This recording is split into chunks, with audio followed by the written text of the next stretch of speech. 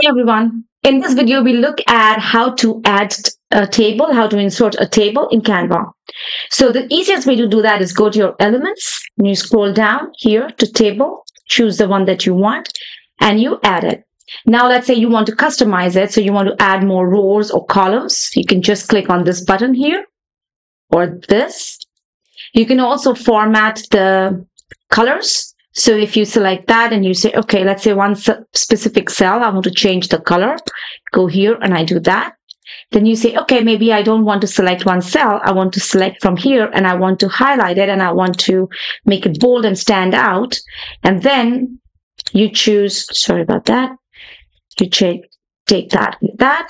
Then you go here, you choose this option and then you say, okay, bold, stand out.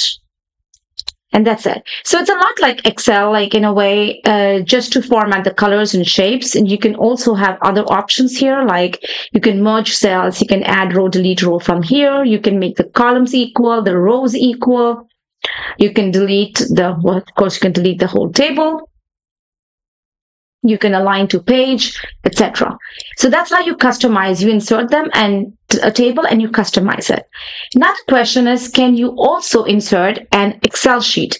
Now you cannot upload an Excel sheet yet, not that I have found, but you can copy paste some cells here. Of course, you can copy paste a table. So for example, if I go here and I want this table to be copied here, I copy it and then I put it here and it gives me something like that. And then I have to, you can edit it, you can make it smaller, bigger, again, change the column size. So that this table doesn't look very good. So, you can customize it again the way that you want.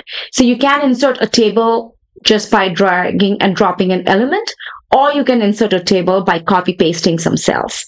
And there you go. That's how you insert a table in Canva.